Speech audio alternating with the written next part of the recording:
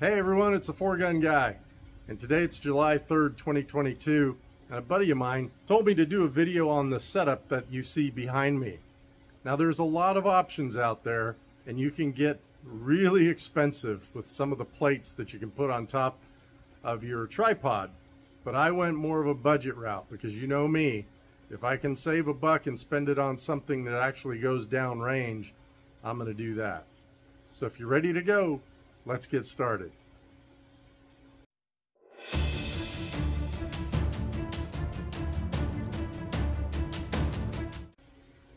Let's talk about what you're really looking at here.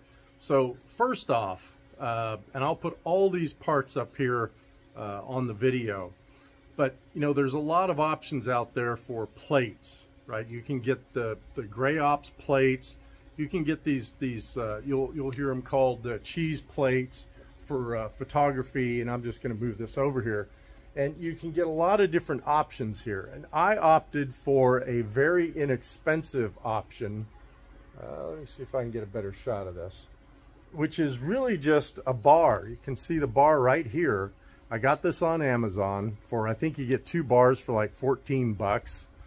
The flag here, let's just go with that as well, is just a piece of all thread from Home Depot. This is 1/4-inch all thread.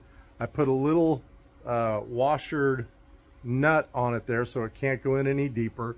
And then this top piece where the flag is, that is a part of from Kestrel. So when you go out to the Kestrel website, and again, I'll put the link there, you can get this piece that freely rotates, and this just screws right onto that knob or to this all thread.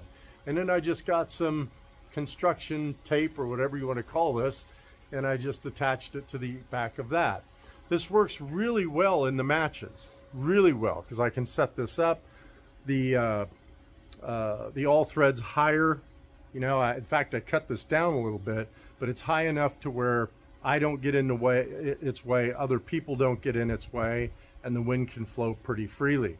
Now, when we're talking about the binoculars here, this is where we're using the Bog, I think it's Bog binocular mount or something like that. I'll put this up here too.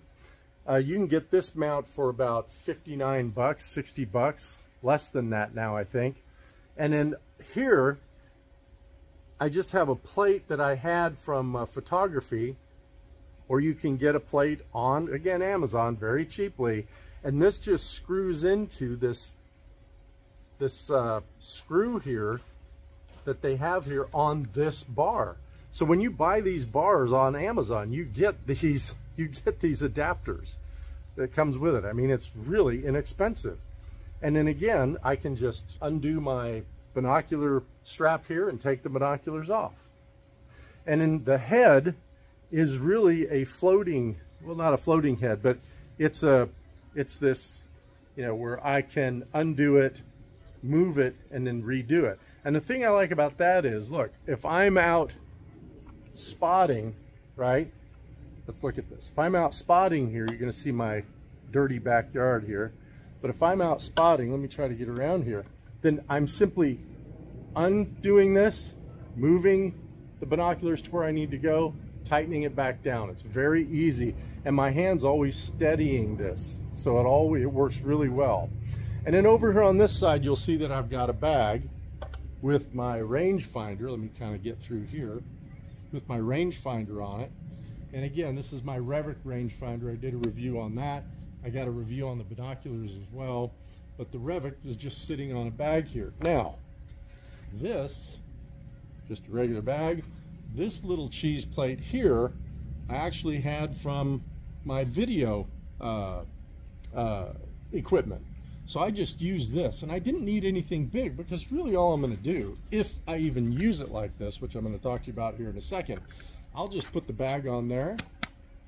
I can come up here, get on the rangefinder, and now I'm good to go. So that's that. Let's talk about some options though when you're looking through or when you are ranging.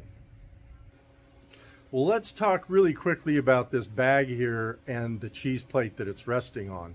Now, sometimes when you get into a match, you won't be able to take your tripod up to the line of fire, right? There's things in the way or whatever. So I like this setup because I can quickly take the bag off, my rangefinder off, walk up to the stage prop where the line of fire is, and then I can get my readings directly from there, and I'm not messing with a tripod. When I'm done, I can come back, put this back the way it is, or even just put my rangefinder away. So that's a really good option there. The other thing is this adapter here, I've got another plate that goes on this for my spotting scope. So if I don't want to use the binoculars, I can just use my spotting scope, put it on here, and it's the same concept. I can make that change out in about a minute. So it's very easy to interchange these things. The last thing I wanted to point out is this little thing right here, this little pouch. This is really good to have. You can put your Kestrel, throw your Kestrel in there, any little accessories that you might want to put in there, your cell phone, whatever, and it just goes along with you. Well, I hope you enjoyed this one. I've got a lot of other stuff coming out. I was sent some products from a couple companies that are budget products, and I'm going to do some videos on those because in this day and age with inflation the way it is, and we're all trying to pinch our pennies, maybe if you're just getting into the shooting sport, you want to get into it, but you don't have $1,000 to spend on a night vision scope or a red dot or anything like that. So I'm going to do some videos on some lower priced budget options. Well, hey, thanks again, everyone. And thanks again, Texas 22 Jack, for telling me to make this thing. It was fun. It's hot out here, but it was fun.